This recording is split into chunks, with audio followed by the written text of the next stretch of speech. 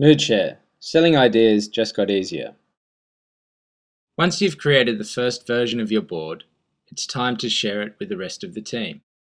Simply click the Share icon on any board in the project list to begin. The Share page lists all users on the board. You can use it to control who has access and invite both colleagues and clients alike into the creative process. Adding a board user is easy. Click on Link User to add anyone already in the account. Select their name from the drop-down and set their permissions level.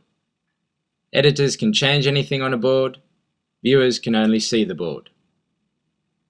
And send the invite.